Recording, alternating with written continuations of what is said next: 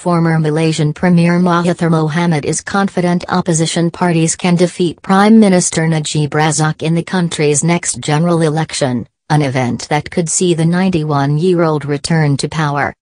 If public opinion is to be taken into account, our chances are very good, he told CNBC in Tokyo, on the sidelines of the International Conference on the Future of Asia.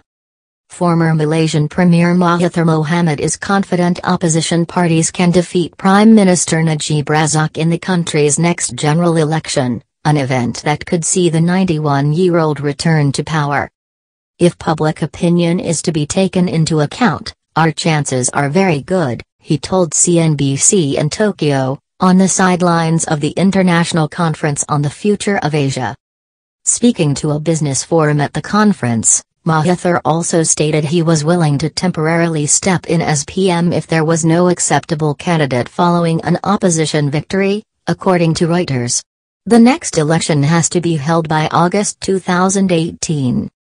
Malaysia's longest-serving Prime Minister, Mahathir launched the Malaysian United Indigenous Party, PPBM, earlier this year in the aim of overthrowing Najib, whose domestic and international standings have been hit amid his alleged role in a multi-billion-dollar corruption scandal. Najib has denied the accusations. "We find that Najib's policy is his tendency to borrow huge sums of money, which subsequently disappears and appears in his own account. I think this is very wrong indeed, and such a prime minister needs to be removed." Mahathir also slammed Najib's relationship with China, noting the present government was cozying up to Beijing in the hopes of borrowing money.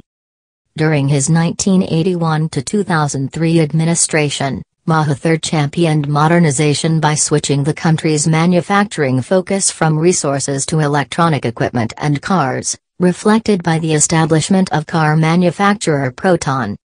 The brand is seen as a symbol of national pride, and the decision to sell a 49.9% stake to China's Geely sparked controversy at home.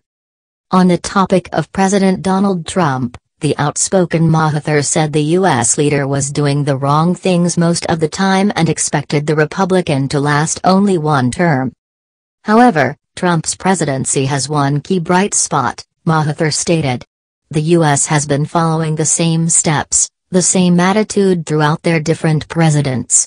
It's about time somebody shocks them out of their complacency.